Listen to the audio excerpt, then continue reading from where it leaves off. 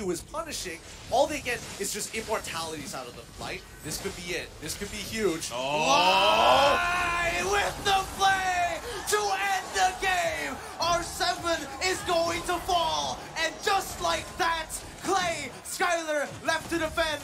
3-4-0 for RSG. They don't have the Lord now, but I'm pretty sure that they will have it now that it spawns in the 16th minute. Well, they might even not go for it here. I mean, it looks like they're not. Skylar, he's in trouble, and even the flicker came out of it. Nathzz finds him, and this could be it. The kingdom in ruins. A victor emerges from the debris. RSG, the Kingslayers, have overthrown the King of Kings.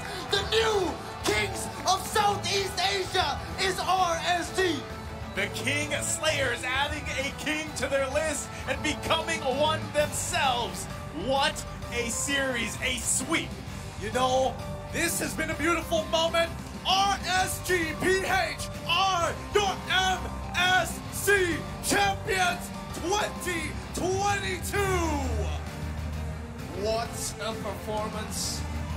The comeback, the victory, everything that they have done in this tournament has been phenomenal. From the lower brackets, scraping a victory against the defending champions. My goodness, dude. The story of them going from Season 8, from being the Demon Kite show, to going to Season 9 and just really refining every single member there up to this point now and going to the lower bracket, now making it back up here. It's so well worked, so good for RSG.